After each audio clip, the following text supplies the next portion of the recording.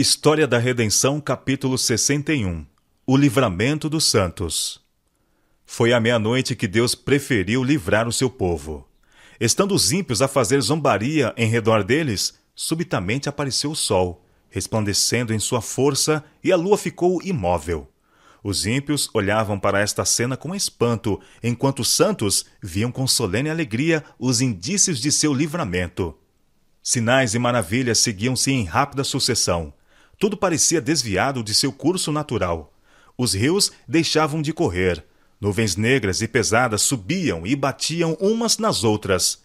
Havia, porém, um lugar claro de uma glória fixa, donde veio a voz de Deus, semelhante a muitas águas, abalando os céus e a terra. Houve um grande terremoto. As sepulturas se abriram, e os que haviam morrido na fé da mensagem do terceiro anjo, guardando o sábado, saíram de seus leitos de pó, glorificados, para ouvir o concerto de paz que Deus deveria fazer com os que tinham guardado a sua lei. O céu abria-se e fechava-se, e estava em comoção.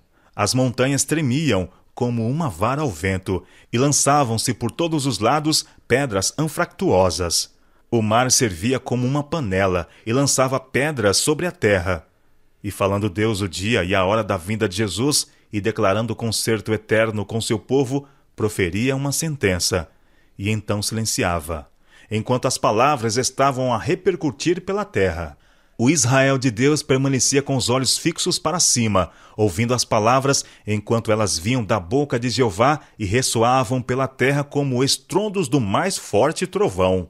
Era terrivelmente solene. No fim de cada sentença, os santos aclamavam: Glória! Aleluia! Seus rostos iluminavam-se com a glória de Deus e resplandeciam de glória, como fazia o de Moisés quando desceu do Sinai. Os ímpios não podiam olhar para eles por causa da glória. E quando a interminável bênção foi pronunciada sobre os que haviam honrado a Deus, santificando o seu sábado, houve uma grande aclamação de vitória sobre a besta e sua imagem. Começou então o jubileu em que a terra deveria repousar. Vi o escravo piedoso levantar-se com vitória e triunfo e sacudir as cadeias que o ligavam, enquanto seu ímpio senhor estava em confusão e não sabia o que fazer, pois os ímpios não podiam compreender as palavras da voz de Deus. O segundo advento de Cristo. Logo apareceu a grande nuvem branca, sobre a qual se sentava o Filho do Homem. Quando a princípio apareceu à distância, parecia esta nuvem muito pequena. O anjo disse que ela era o sinal do Filho do Homem. Ao aproximar-se mais da terra, pudemos ver a excelente glória e majestade de Jesus, enquanto ele saía para vencer. Um séquito de santos anjos com coroas brilhantes, resplandecentes sobre as cabeças, acompanhava-o em seu trajeto. Nenhuma linguagem pode descrever a glória daquela cena. A nuvem viva, de majestade e glória insuperável, aproximava-se ainda mais e pudemos claramente contemplar a adorável pessoa de Jesus. Não trazia ele uma coroa de espinhos, mas coroa de glória repousava sobre sua santa fronte. Sobre sua veste e coxa estava escrito um nome: Rei dos Reis e Senhor dos Senhores. Seu rosto era tão fulgurante como o sol do meio-dia. Seus olhos eram como chama de fogo, e seus pés tinham uma aparência do latão reluzente. Sua voz ressoava como muitos instrumentos musicais. A terra tremia diante dele. Os céus se afastavam como um pergaminho quando se enrola, e toda a montanha e ilha se movia de seu lugar.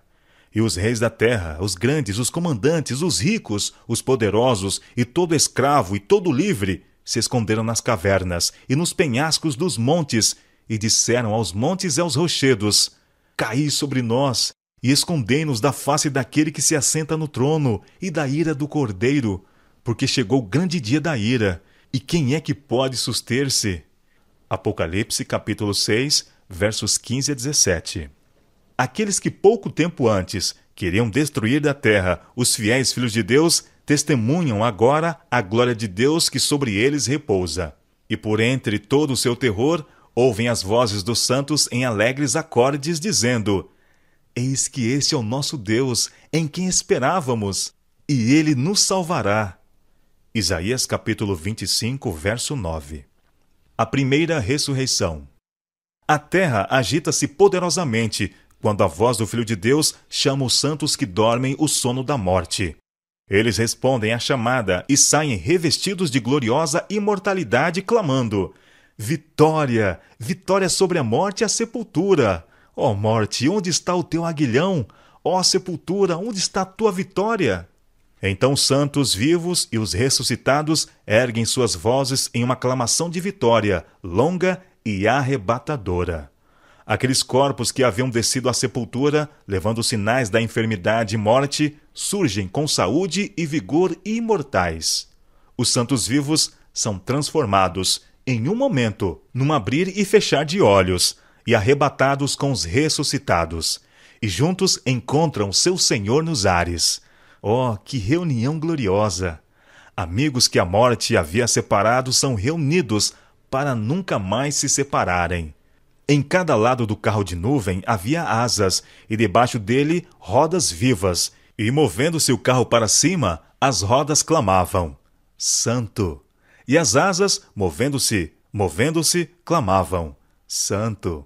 E o séquito de santos em redor da nuvem clamava: Santo! Santo! Santo é o Senhor Deus, o Todo-Poderoso! E os santos na nuvem clamavam: Glória! Aleluia! E o carro movia-se para cima, em direção à santa cidade. Antes de entrar na cidade, os santos foram dispostos em um quadrado perfeito, com Jesus no centro. Estava ele de pé, com a cabeça e ombros acima dos santos e acima dos anjos. Sua forma majestosa e o adorável rosto podiam ser vistos por todos no quadrado.